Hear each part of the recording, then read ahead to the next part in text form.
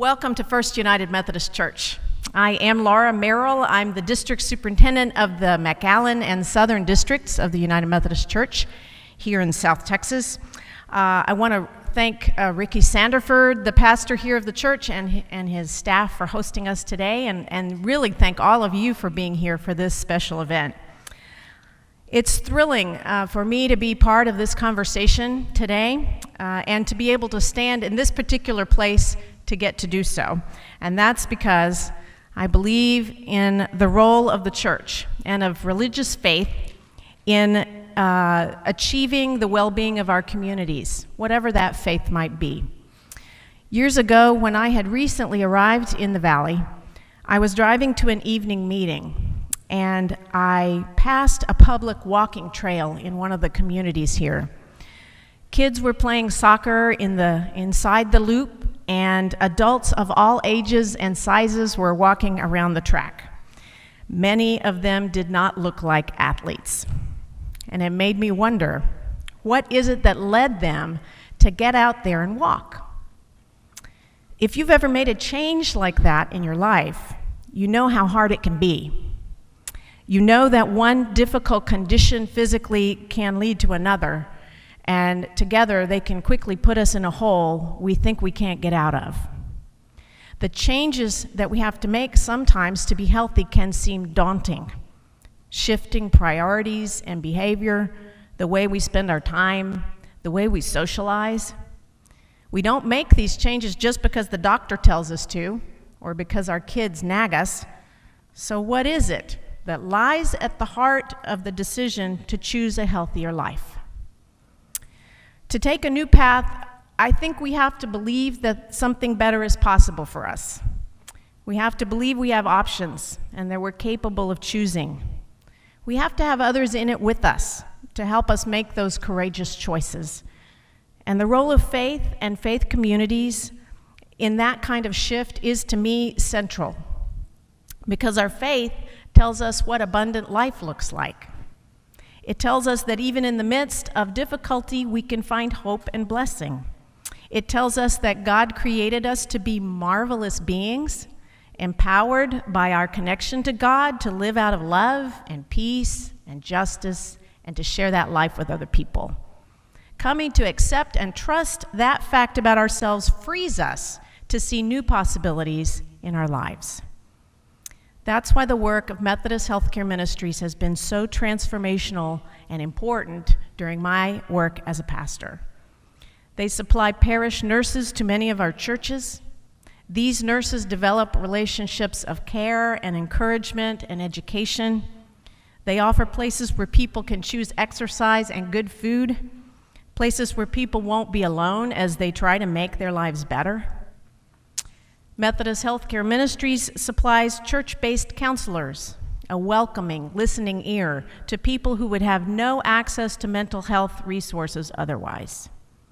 All kinds of other partners receive support from MHM as well, strengthening the fabric of our society with the services they provide. And all of this because we believe we are called by God to serve the underserved with all the resources we can muster. I am grateful for the presence of Methodist Healthcare Ministries here in the Valley, here in South Texas, as a partner for so many years in the work of advancing health and wholeness in our communities. Our bodies, minds, and spirits are connected. Our faith impacts our health. Methodist Healthcare Ministries leads from this fundamental principle. And to join now with them in the See Texas Project is indeed a blessing, an opportunity to say yes to the people of the Rio Grande Valley and yes to the fullness of life that our faith-based perspective makes possible. I'm glad to be with you. Thanks for coming. Kevin.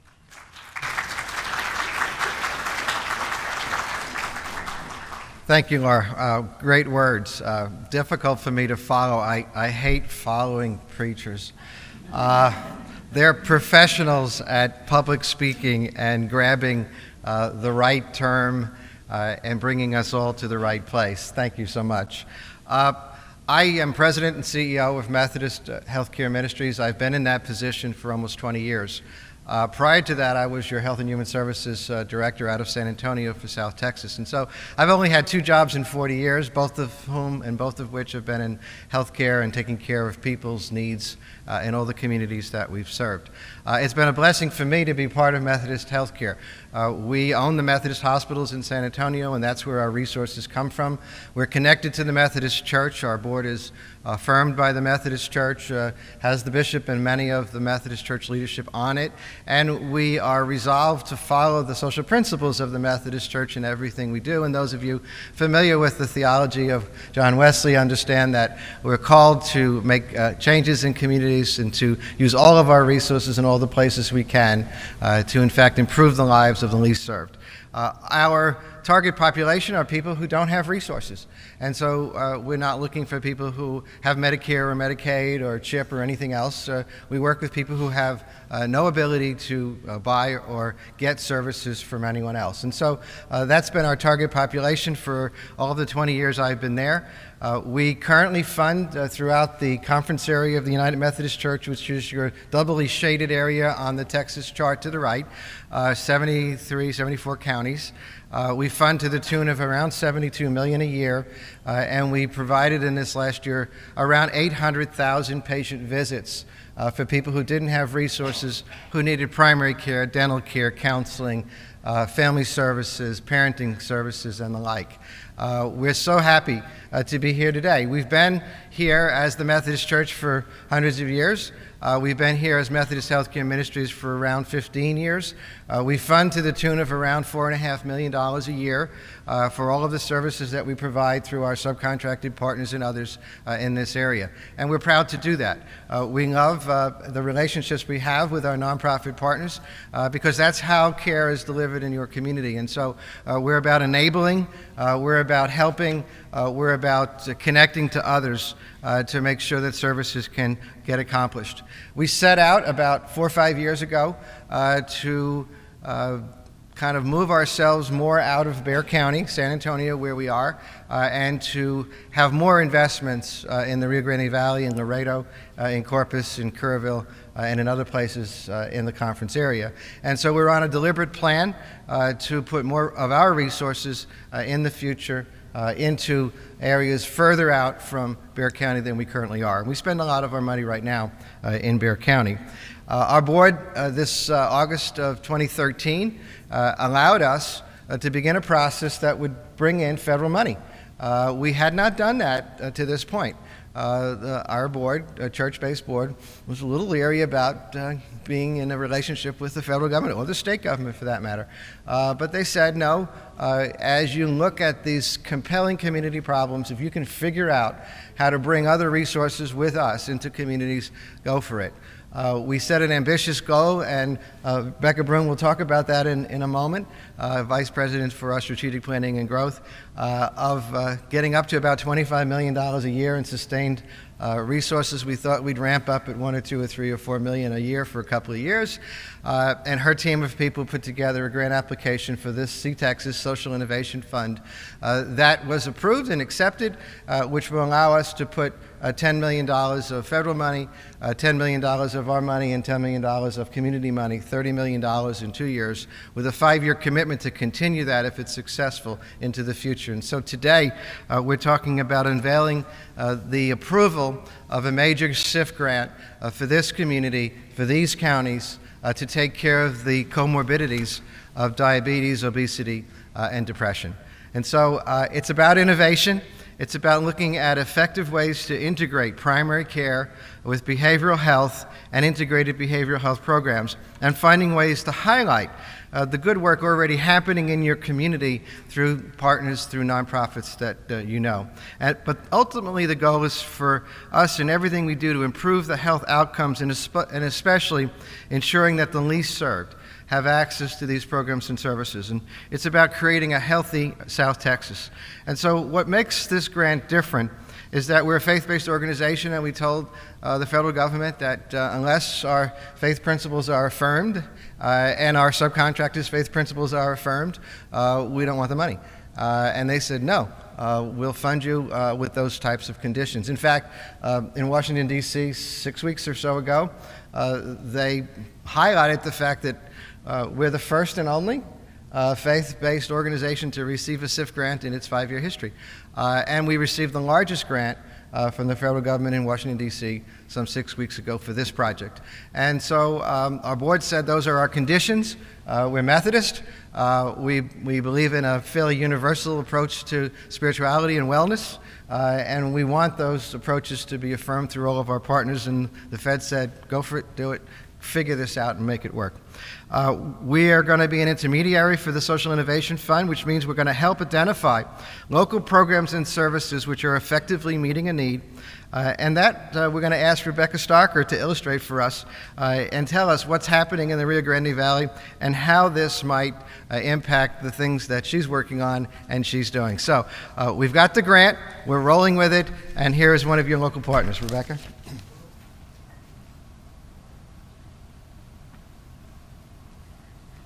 Hi, good morning. Thank you, Kevin. I'm Rebecca Stalker. I'm the director of Hope Family Health Center in McAllen. We provide medical and counseling services to the uninsured. So anybody who is in our Rio Grande Valley who does not qualify for Medicaid or Medicare or have private insurance can come to use our clinic to access volunteer medical providers, volunteer physicians, or grant-funded therapists to receive free care. Our patients are the working poor. Many of them have jobs. They just can't afford the insurance that is offered by their work, or they don't qualify for Medicaid and Medicare. And right now, the health care in the Rio Grande Valley is such a hot topic. I think that everybody knows for the past year we've been talking about the medical school. We've been talking about the 1115 waivers grants. There was a hospital district. There's a lot of things that we've been talking about. And they're wonderful, wonderful opportunities for the Valley. But we also have to look at the obstacles that the Valley does have and that our patients are facing and our communities facing. When we talk about the health care in the Rio Grande Valley, we bring up topics such as access to care, but obesity, diabetes, depression, chronic illnesses. In our 4 counties, we have an adult obesity rate of 30%. That's extremely, extremely high. So as a nonprofit provider to the uninsured, we have the opportunity to directly work with individuals who face a multitude of obstacles. Although the clinic, Hope Family Health Center, is very small, we only see about 4,000 patients a year, both on the medical and mental health side. We're a very good snapshot of what people are facing in the Valley. Without a doubt, we can't talk about healthcare without talking about the lack of access to care that we do have in the Valley. In the 2014 Regional Needs Assessment, in the Rio Grande Valley, there are only 15.5 family practitioner physicians for every 100,000 people. That is huge. It's 25% lower than the Texas average. And all of our counties in the Rio Grande Valley are designated as mental health provider shortage areas.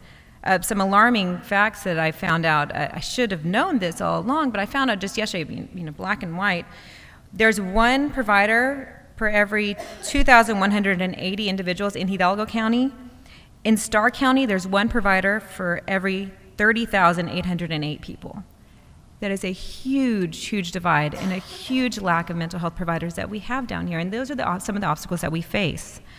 Access to health doesn't just mean physical access to the centers and access to providers, but it also means access to the knowledge of behavioral health and access to the knowledge of healthcare and access to the physical healthcare and financial means. We have approximately 300,000 individuals in Hidalgo County alone without insurance. The Rio Grande Valley also averages 48% of childhood poverty rate. Those are very, very alarming rates that we have to face and our patients face.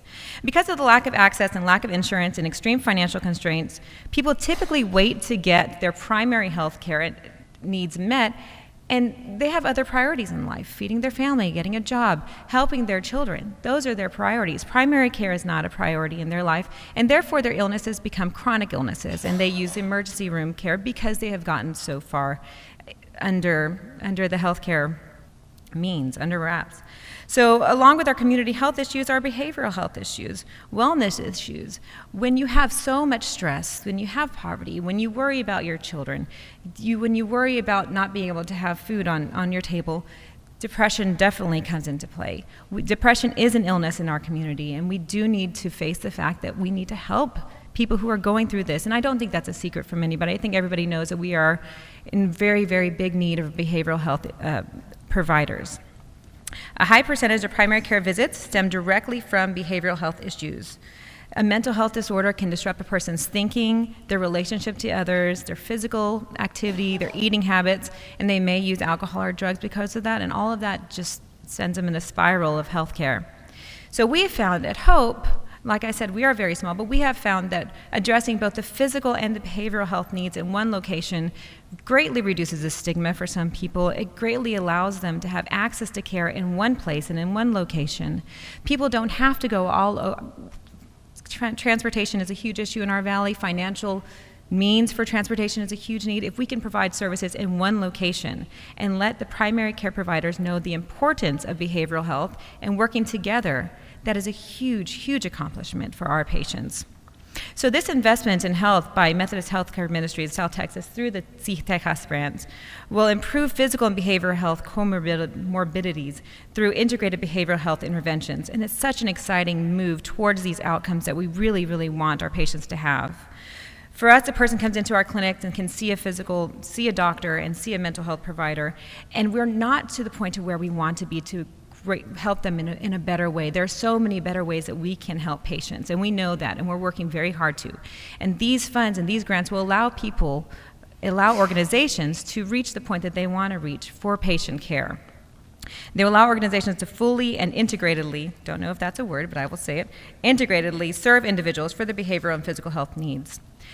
So many positive outcomes can come in this. We can decrease the proportion of adults experiencing major depressive episodes by directly providing those services in-house. We could reduce the amount of patients who have hemoglobin A1C levels at 9% or greater, and we could build partnerships in the valley. And these grants will allow us to have a footprint and allow us to have a voice about our patients' health that we so often don't get to have. And there are, of course, going to be challenges with this. There's challenges with healthcare all the time. And these funds aren't going to cure the poverty rate, of course not, but it will allow us to serve the patients in a better way and help the best way that we can. So we're very, very excited about these funds. We're excited about the opportunities for the entire valley and the organizations and for the valley's health. So thank you very much.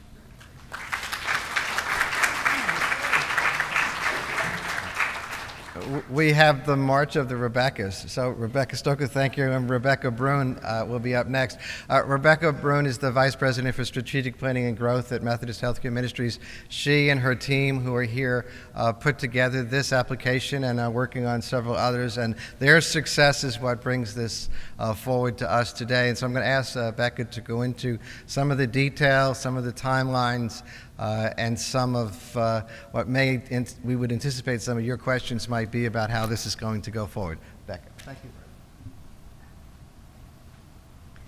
Good morning. Thank you so much. We are so excited to be here and honored to be in your presence and to share this exciting news with you. As you know, you all on a daily basis, these are exciting times in Rio Grande Valley. The culmination of so many monumental things happening. We, as Rebecca mentioned, the new medical center, we have SpaceX. So what these things are doing, both of which are transforming your educational system, this pipeline for workforce. And so we're here in front of you to capitalize on that and ride that wave and talk about another exciting opportunity for Rio Grande Valley. We're here to talk about an unprecedented $10 million federal grant that is being awarded. The Social Innovation Fund, which the Social Innovation Fund is a key White House initiative of the Corporation for National Community Service. As Kevin mentioned, this $10 million investment will be matched by Methodist Healthcare Ministries and public and private partnership dollars, dollar to dollar, to support a project over the next 5 years. C-Texas, which is Social Innovation for a Healthy South Texas, is intended to stimulate improvements in chronic disease, such as obesity and diabetes, as Rebecca mentioned, and more specifically, to highlight innovative and integrated behavioral health models that are effectively moving the mark on health outcomes in communities throughout the Rio Grande Valley. The core tenet of this grant is the realization that if we are truly, truly serious about solving community health problems, then we need to engage the community in identifying what those solutions are. That's you all. That's this room full of providers and organizations and entities that create that delivery system in this community. This SIF grant is about highlighting innovation and tapping into community-based solutions that are already in motion, and to share those best practices with the rest of the nation. This isn't a deficit-based model. This is quite the opposite. Instead, Washington, D.C. has their ear to the ground in South Texas. They're saying to Rio Grande Valley, they're asking local communities to tell us what's working. How do we fix this? And by the way, we're going to fund you to do that. We're going to fund you for programming, for research, for evaluation, so that we can increase your organizational capacity and you can scale the amazing things that you're doing. So See Texas gives us this rare opportunity to show the nation, the rest of the nation, that we have what it takes to conquer some of the toughest health challenges in some of very innovative ways. So the distribution of these funds will happen through a competitive grant process. We're going to make grants available to local agencies ranging from $250,000 to $2 million on an annual basis. Grants are going to be made to organizations and institutions such as nonprofit organizations, state and local governments, so that's school districts, that's public health departments, that's academic institutions, federally qualified health centers, faith-based organizations, and community health centers. Grants are awarded to those organizations that are already providing integrated behavioral health and who have demonstrated results in improving health outcomes and just are ready to scale their programs. So selected grants will be a collaborative effort, and there'll be cross-sector partnerships ensuring that there's community ownership and sustainability. So See Texas project will be in 12 counties, and there's a map over here to illustrate those 12 counties. And I'll point out, just for today's purpose, because we're going to be doing a road show across the 12 counties, Starr, Hidalgo, Willacy, and Cameron. As many of you know, there has traditionally been limited funding that has come to South Texas from national, both federal and national foundations, both from the public and the private. However, the See Texas grant requires MHM as an intermediary to be catalytic as a funder. And what that means is we're creating co-investment opportunities that will mitigate the risk as well as inspire and broker new relationships and investments in South Texas. That is our role. We are the first intermediary selected for the state of Texas. So while that's a big challenge, I believe our history has shown we were up for that challenge, and we are excited to take that on. The emphasis on research and evidence-based practices that's required by this grant will allow us to evaluate models, to evaluate the things that you're already doing that are so innovative and so important to this community. And we're going to highlight those and how they impact the health outcomes in communities, and ultimately help to sustain those efforts by attracting additional investments. That's how this grant is going to work. So we're looking for collaborative funders that are willing to do something monumental, something different, and something that changes the landscape of South Texas. So the timeline for this grant. The RFP is on the streets. It's already out there. That was released on October 31st. Today, right across from this partition, we're hosting a pre-application workshop, as well as traveling to several other the counties, the 12 counties. November 24th, the application goes live on Methodist Healthcare Ministries website. December 19th, the deadline for a mandatory letter of inquiry, an LOI, and on January 5th, the application is due. Through January and March of 2015, we're going to be going through a series of review processes, and we hope to make announcements mid-April. Programs and funding starts in May. So that is the timeline, and that's the conclusion of my remarks, and I know that we're sticking around to answer specific questions and hope to be of more information for you all as you have questions.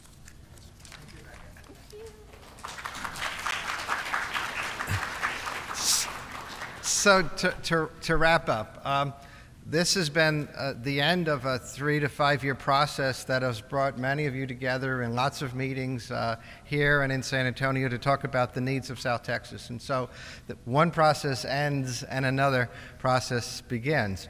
And so our current investment in this area, these 12 counties, is around $4.5 million.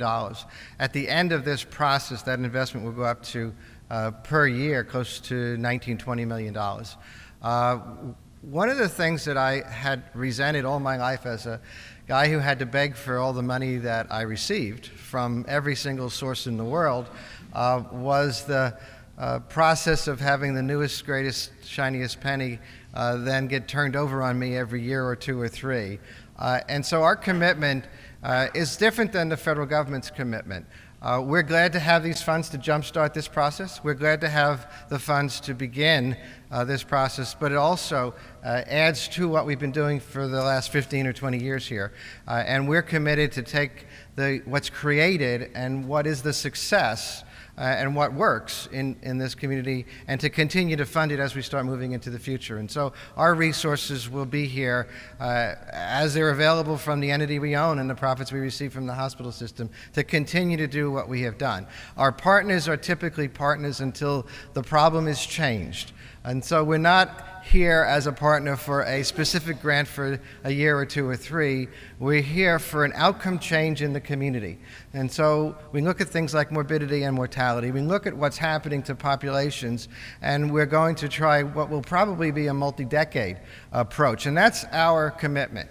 We're going to be here as we have been for the last 20 years. We're going to be here for the next 20 years working on these issues. And the payout for us is that people will live longer. They'll be healthier.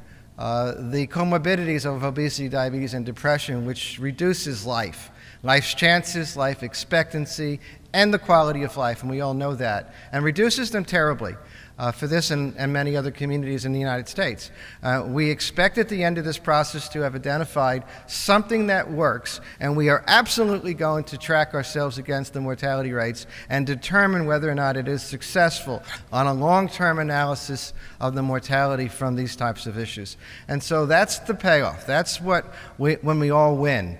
When somebody's life is improved, when somebody's life chances are much greater and better, when someone's quality of life increases, and when someone's family has that loved one around longer, healthier, and more productive. And so that's why we're engaged in this. Yes, the money's nice. It helps us scale. Yes, a grant is great. We'd love to have it. And yes, it helps us move this forward, and we have 5 other places in Texas where we're going to do the same thing. But at the end of the day, it's all about patients and the care of those patients and participants in our programs. And so that's what drives us. That's what we want to see as a change. That's what we want to demonstrate to the country.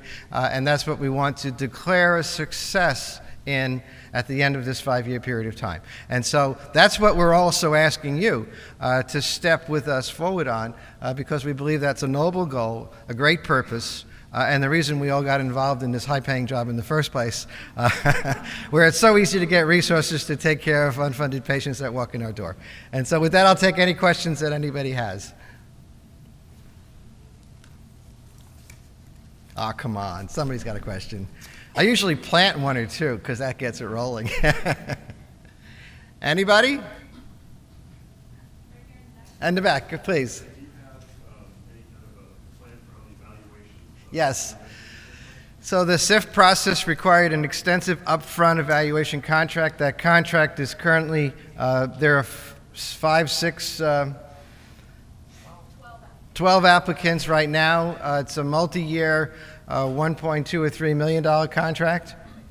1.4. These are the detail people. $1.4 million contract, which we have to be entered into and engaged in before we allocate the first grant to an organization. Multi-year, highly analytical, to make sure that we're successful and make sure that, and to help every organization create the internal structure necessary to then feed into that. So this can be quantified, this can be determined to be successful, and this can be replicated. Another question? Yes? Are you looking at partnering with other churches? We currently partner with any organization that provides primary care, health care, dental care, behavioral health, and several Catholic organizations in our target area as well. Most notably in Laredo, Mercy Ministries is our partner, and a variety of others are as well. And so as Sister so-and-so said to me from Mercy Ministries, your goals and our goals are the same, your mission and our mission is the same, you should be funding us. And at the end of that conversation, over a cocktail, interesting, we ended up funding Mercy Ministries out of Laredo and others for many years. So it's all, the alignment is about patient care and the success of our communities. And we'd love to see the Episcopal Church, the Baptist Church, and many others get engaged and involved in these as well. Yes? Is this grant going to be helping to fund small community clinics and stuff like that if they went through the process? Yes. Yeah, the minimum amount to be applied for is $200,000. The maximum amount you can apply for is $2 million. Now, let me give you a detail on that. So if you apply for $200,000, you're going to have to match $200,000. That's the one-to-one. And we, Ministries, will also match it at a one-to-one basis. It's a three-way match. So it gets complicated, but you're going to have part of your organization's commitment to raising local funds. Because the goal of this is to make sure that you're healthy and can continue to sustain your effort at the end of this. Now, if the feds pull away, you might have to scale back. But we're not scaling back. Your local investment won't scale back. And then we'll continue moving this thing forward into the future. And that's part of the sustainment strategy. It's a good strategy. And we'll work with anyone and everyone to try and figure out what the right skill is for your organization. Yes? Did I hear you say the match has to be local funds? Can be. What, you want to talk about the combination of funds? You're the experts. I'm gonna get the experts to answer that one. It's non-federal match, so it could be local, it could be national foundations, it could actually be state dollars as long as it was general revenue. So it's non-federal match, local or national. And I want to speak very quickly to the question about the evaluation, because I think it's an important question. Again, kind of going back to some of my talking points, the entire impetus behind this grant was the White House put aside a bucket of money, and they said, you know what, instead of us going into local communities and telling local communities, here's the solution to your health and community problems, you tell us what that is, right? And a lot of local communities pushed back and said, well, we're doing things, but because we haven't ever had the ability to rep research and evaluation about what we're doing, we can't prove that. So we're not in a space that allows us to compete for those large federal grants or those large national grants. And so they put this grant together to say, you know what, we're going to go to local communities and say, you tell us, and we're going to pay for your evaluation so that we can get your program to where it needs to be able to compete for that, to become sustainable. And so when I was talking about this being a national model, genuinely, this could be a national model on how do you move the mark on obesity and diabetes and integrated health in South Texas. And so part of the grant that the subgrantees receive, a portion of that will be for evaluation. And a requirement will be that you have somebody on site to not only cull through the data, but apply that so that you can integrate that back into your program. And it's not a gotcha, you're not penalized for that. It's a process improvement so that you improve the program. So. Great, thank you. Stick around. Yes?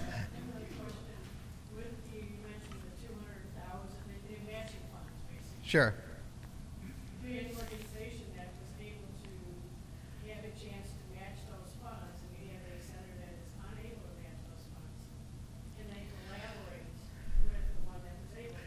The question is on how can you pull collaborations together, and the answer is that the training activity later on today will probably go into all of the technical side of how that might work. The goal is to be flexible locally. The goal is to be successful, and so how you pull that together and how you make that work is subject to lots of conversations. Though you will have to identify in your proposal how you intend to raise those funds. You will have a year after approval to do that. I mean, it'd be nice if you came in up front and said, here's funds, but we know that's not realistic. But a year's process to kind of show how you can be successful is what's going to be allowed. Good. Let me just clarify. It's $250,000. I just want to make sure that. And the other thing is when we visited the Valley 2 years ago and we started this initial conversation, mind you, it's been 2 years in this journey. When we visited with our funded partners and community partners, and we said, are you in relationship with national foundations? Are you in relationship with local or state foundations or funders? And the answer was no. Or are you receiving these types of grants? And the answer was no. And it's not because you lacked the programming or you have a good program. It's you're so busy doing the work, right? And the back office is oftentimes very sophisticated and challenging. And so when we had that conversation, we said, can we play that role? Can Methodist Healthcare Ministries become that broker, that intermediary? And everybody said yes. And so while there's a requirement for the subgrantee to have the $250,000 match or whatever that you're applying for, we know full well that that's going to be challenging for you. But we don't want that to stop you from applying because, again, we're in this journey with you, and we will walk down that path, and we will be in relationship with funders outside of this room to make that happen. Stick around. Yes? Becca, I told you to stick around. Take it.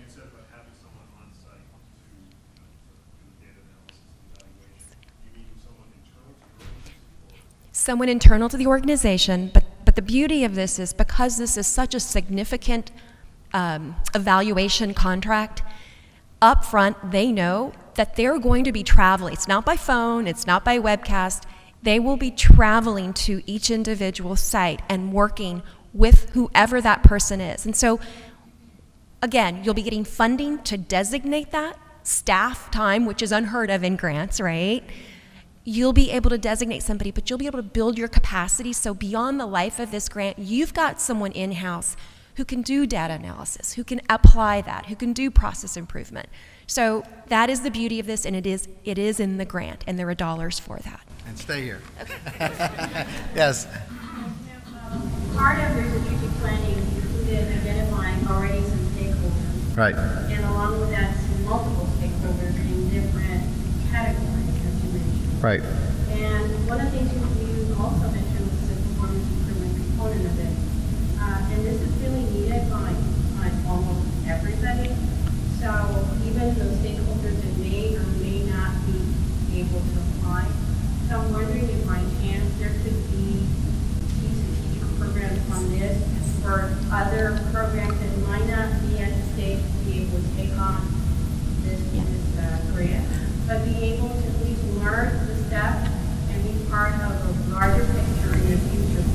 So a great question, and they've asked me to repeat it so that it's on Nowcast about what about the additional capacity building that's necessary in all of the nonprofits, even the unsuccessful bidders for this CEAP process. And so, considering that our goal here is not only to be engaged in these relationships where we're funding, but also to be assisting in the capacity of all of the funded partners we currently have and others. We absolutely support that as a strategy.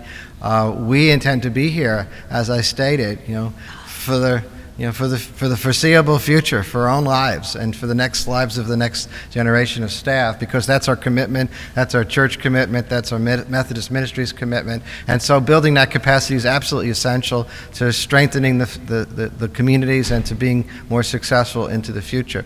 Anne has a chart that she showed my board which was, we all knew it, but when you put in a chart, it gets to be shocking.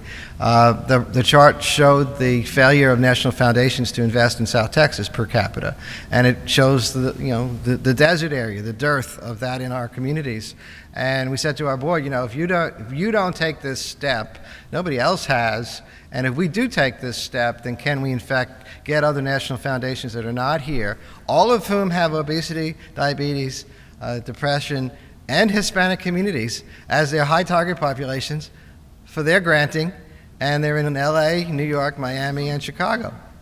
They're not in South Texas. And so we're going to say to them, well, what's going on here? You're missing a very large segment of high-need population. And so building that capacity for the next several decades and ability is absolutely critical. Just from a very tactical perspective, we've done 3 things as part of this process. One is, as a funder, we realize that not everybody is there along that continuum, right?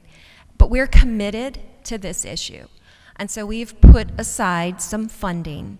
So for those that apply for this grant, that for whatever reason are not yet there, we have an opportunity with other funds to be able to help you get there. So maybe not this coming year, but maybe next year. This is a hold harmless. We're not going to penalize you for not being where you need to be.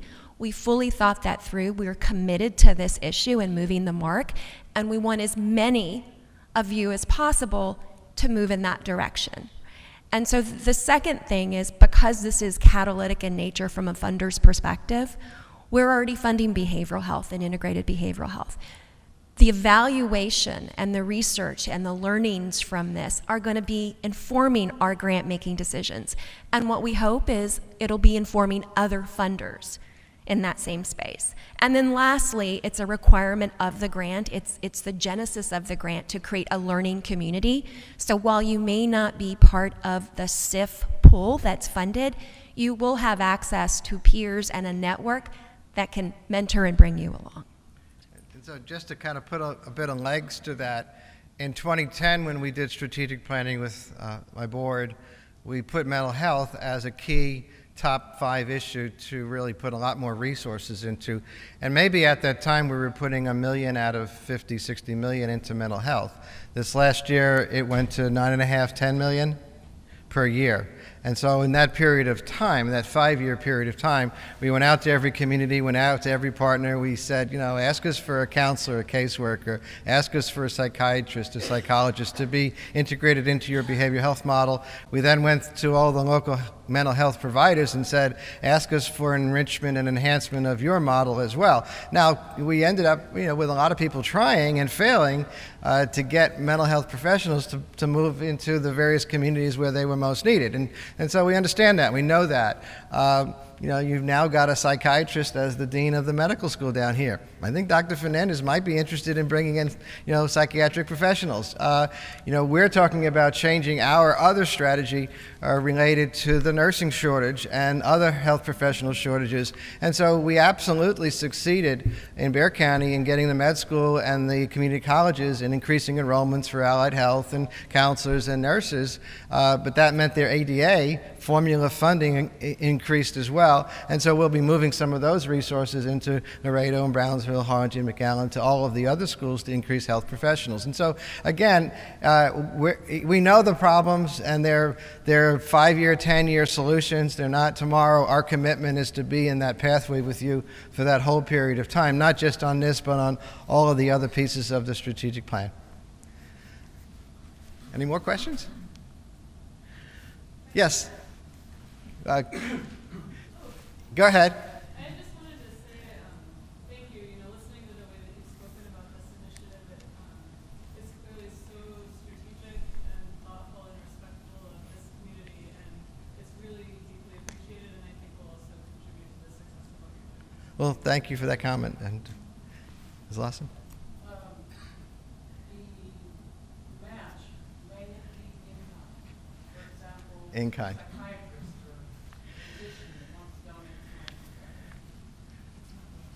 In-kind match. Sorry, it's a cash match. But again, you have 12 months. We have 12 months to identify that and raise it. And of course, Becca's working on a third and a fourth and a fifth strategy that, that obviously, we want this to be successful, and we're going to, do everything we can to make it successful. Yes, sir.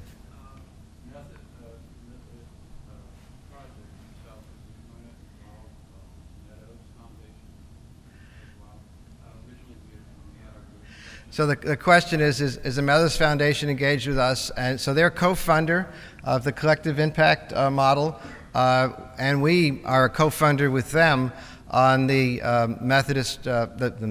the Meadows Mental Health Policy Institute, which is working on 3 issues going forward in this legislative session. One is to improve access to mental health services for veterans. One is to improve and to figure out how to take incarcerated individuals who are only in jails, county jails and other places because of mental illness, to get them out, and also to get community services and psychotropic drugs available to them. And the third is to increase availability for children and family mental health services. Now that's a separate initiative. It's a $23 million statewide initiative. I think there was a press release today that we moved the state of Texas to commit to match the $25 million per year investment in that. And I think that's this legislature is going to be as conservative as the last one. Now, I work for the winners. I'm a nonprofit, so I can't get engaged in all of that. But I know that world very well, and so we believe that veterans should be low-hanging fruit. Who's going to argue with that? Incarcerated individuals are wasting our resources in the wrong place when they're mentally ill. You jaywalk, you wind up in jail, you're psychotic. You and I would be out in 20 minutes, right? They're in jail for months trying to get psychological evaluations. And I'm minimizing, the reality of a lot of that. But that's a wrong place and a wrong intervention. That initiative is a different one. Meadows and we are partnering with that with a lot of other stakeholders in the state of Texas. HEB is a co-funder, and there are half a dozen funding partners in there. Well, thank you so much. Jessica's looking at me saying you've done your thing. We're around. We're moving next door to get into the details of proposals for those of you who are part of that plan. And thank you for being here. And this should be a lot of fun. And the payoff on this is going to be better health care for a lot of people in our community that need it. So thank you so much.